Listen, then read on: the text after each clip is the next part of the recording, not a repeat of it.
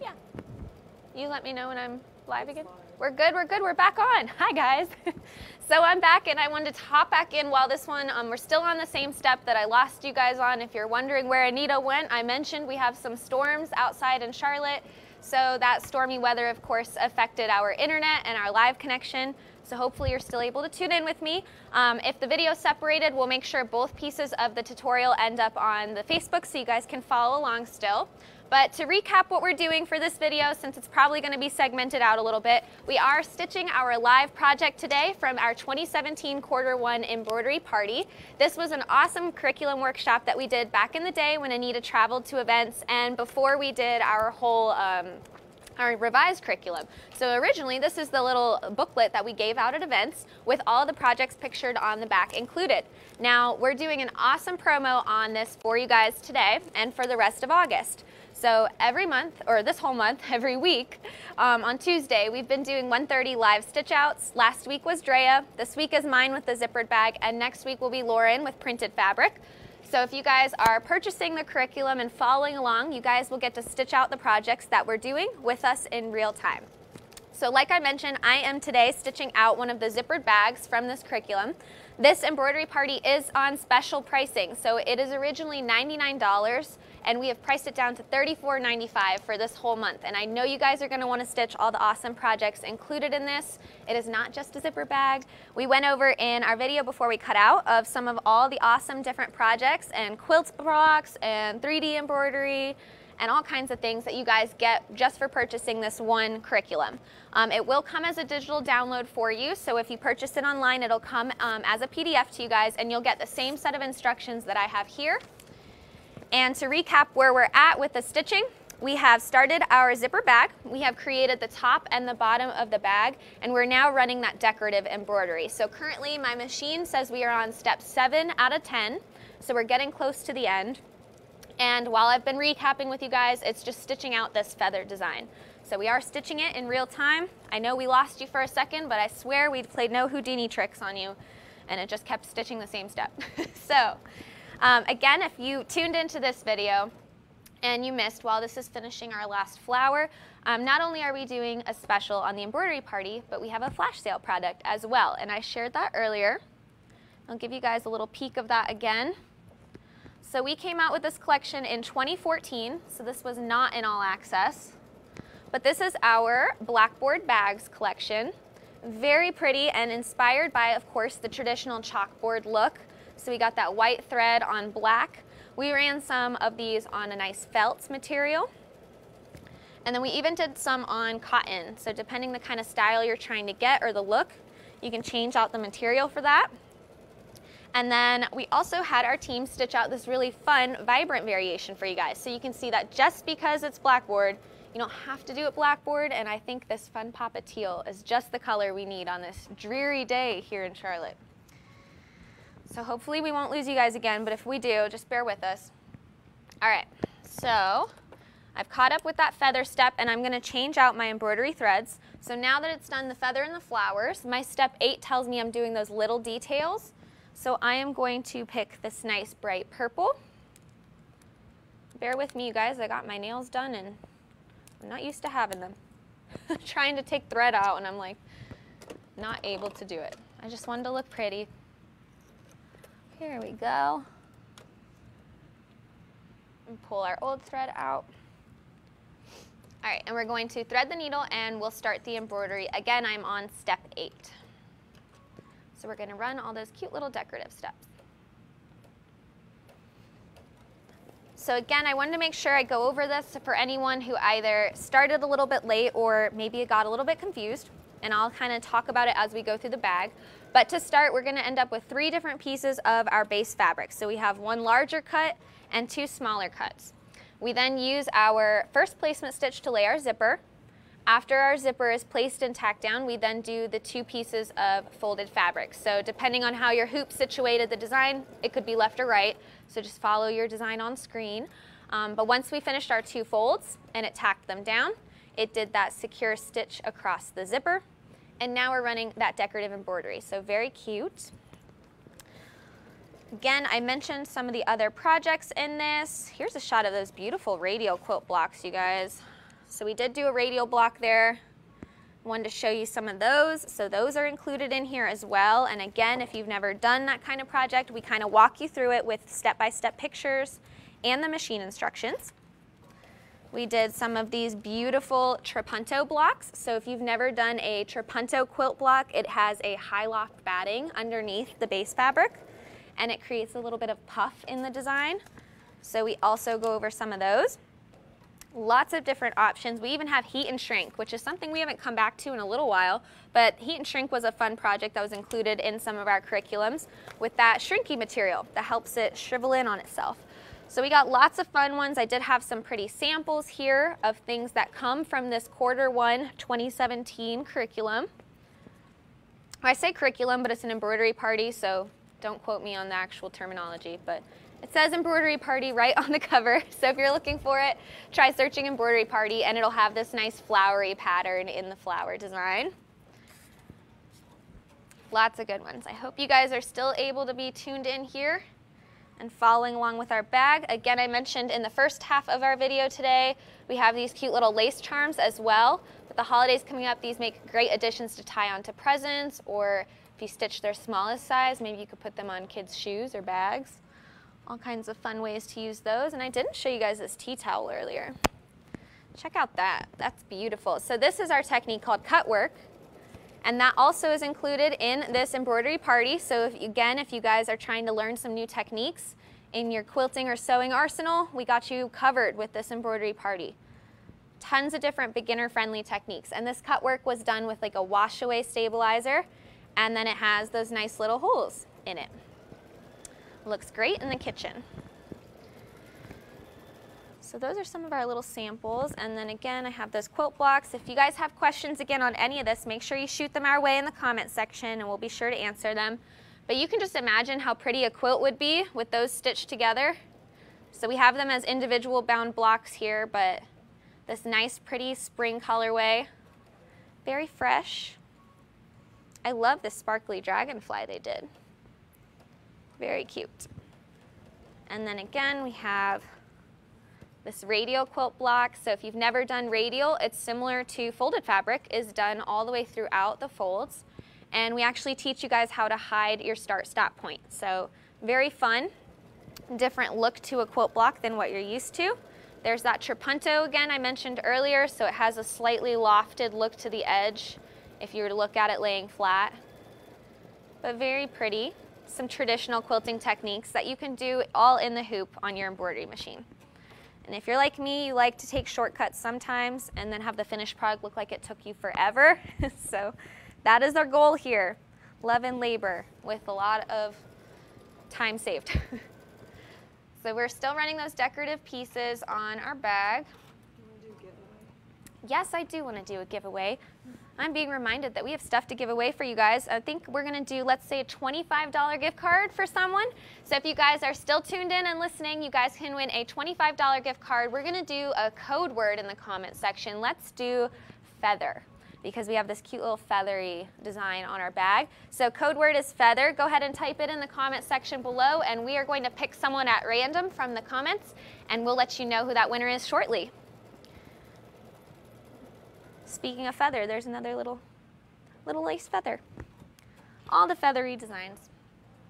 So hopefully that'll get you guys going and excited, because I know that I love a good deal. So if you don't want that $25 gift card, you don't have to say anything, but I know you guys are going to blow it up. If you don't get chosen for the gift card, don't forget again that this is originally $99 and we are pricing it down to $34.95, which is the price of a project collection. And you guys are getting slam-packed full of projects. So many projects inside of this that you guys will be able to stitch out and try at home. And if you stay tuned each week, we're also stitching some of those projects out live. So you'll even have an educator to help walk you through the project. Did we find a winner? Yes,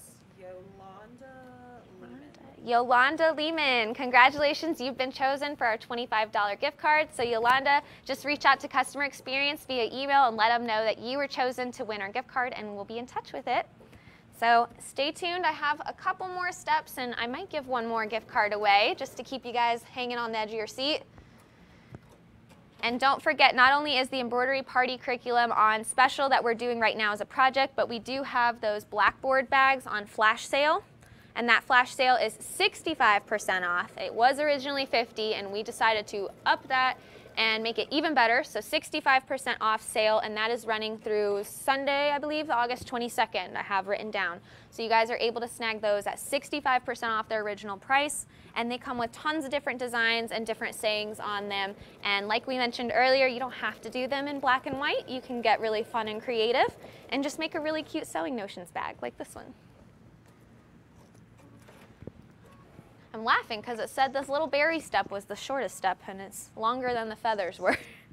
But we're getting through it, guys. We have only a few more finishing steps, and it's starting to look really cute. So hopefully if you're stitching this in real time with me, our quick little power spurt might have given you time to play catch up. And I think we have one more step of embroidery after this. So I'm going to get my next color ready. So it's stitching the lighter purple accents that you see throughout the design here. And then the last or next step that we're doing will be these light colored feathers. So there are like those almost white, but they're light pink little feathers we'll be doing there. And we gotta wait for that step to be done. So we are running through it. Let's see, so some other things to mention to you guys. Our curriculum for our embroidery, what is 102 is, which one's 102, Lauren, help me. Embroidery Made Easy. I was trying to say quilting and I was like, that's not it.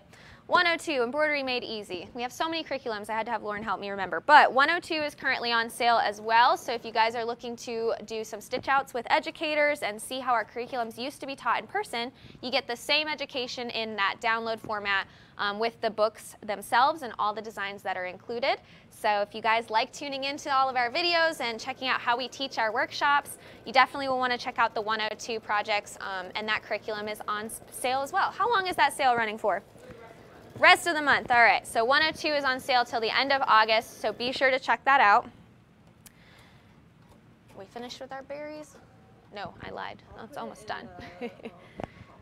Awesome. Madison behind the scenes says she's going to put that in the comment section for you guys as well. So if you're looking for all those sale items or promos we're doing, you should be able to link through them either in the comment section or in the description of the video.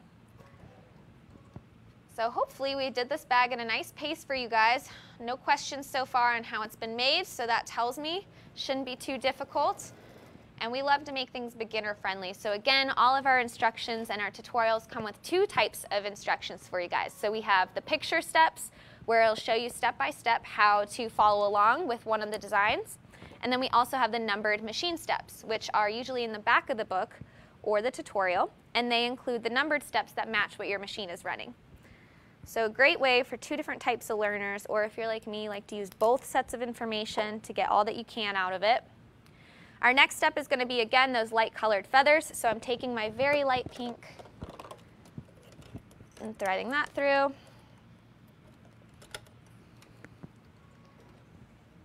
And I hope you guys have been excited about all these interactive things in the book as well.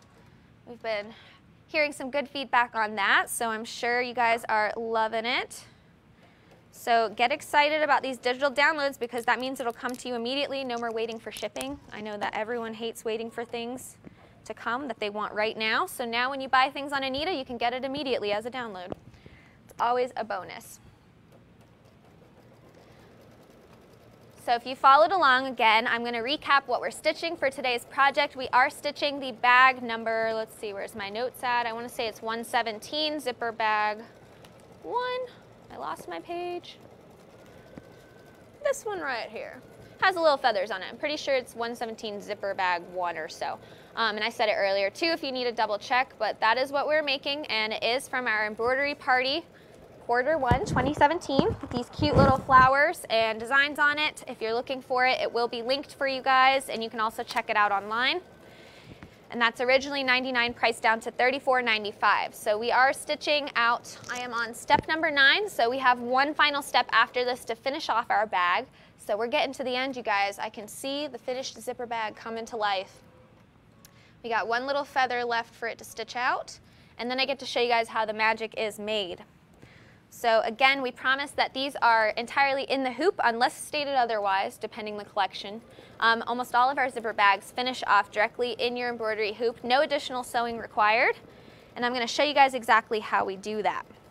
So again, earlier we talked about our different cuts of fabric. This was my largest piece, and if you can tell, it's enough to cover the whole bag. So we have a nice big cut here, and we're going to use that to finish it off as soon as our little feather finishes stitching. And don't forget, you guys can tune back into this video at any point, so if you were stitching along and either the power outage split it up or you needed to stop and get a coffee break, you can come back to the second half of the video and tune in and pause it as you go, whatever you need for you to stitch along and have your project come out beautiful. Like this one looks so cute. So we're going to let our needle finish up this little cut dance. There we go. And now I get to show you guys what that looks like. So this is where we're at currently for it in the hoop. This is the edge that goes into my machine, just so you're oriented on which direction it is. Now, one of the most important steps in doing zipper bags in the hoop is what I'm about to tell you. If you have made it this far and you have followed along, congratulations.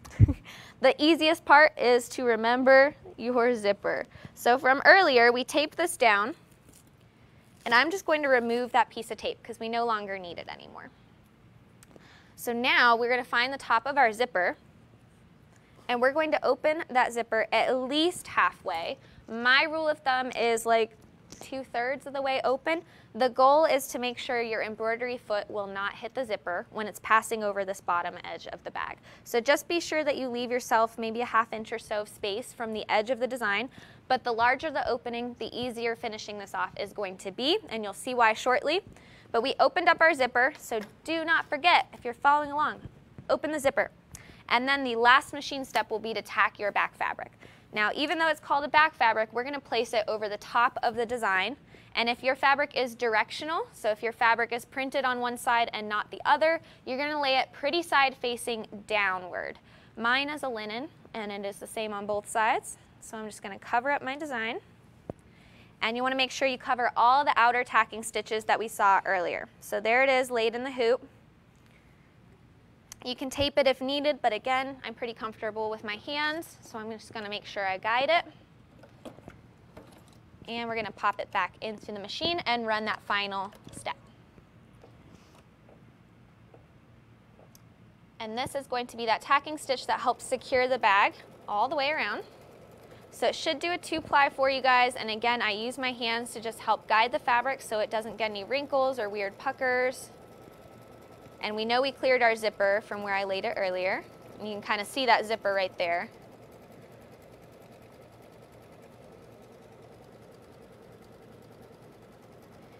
And I used that light pink color that I ran on the last embroidery step, but if you guys are worried about seeing stitches in the sides when you turn it, you can match your fabric here as well. But mine's just a sample, showing you guys what it looks like. All right. So it finishes at that last step. I'm going to let the machine do its little song. There it is. It's on silent. You don't get to hear the song. It finished embroidering. All right, so we're now going to take it from the machine. And you guys can see what that looks like finished off in the hoop. And you're probably wondering, all right, Melissa, how'd you get from that to this? So we're going to show you. So when your project is finished, if you followed along with me so far, we are now able to remove the hoop. Pop it right out and take those and get rid of them. And now we have our stabilizer and our bag. Now, Lauren, do you have any other scissors I could use real quick? Yep.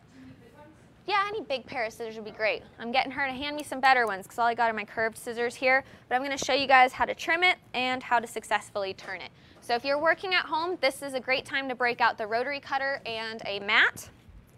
But I'm going to take scissors to it, and the rule of thumb is about a 1/4 inch seam allowance. If you like to be on the safe side, I would say a 1/2 inch. And I'm not being very particular, I'm just kind of eyeballing it since it's for visual practice.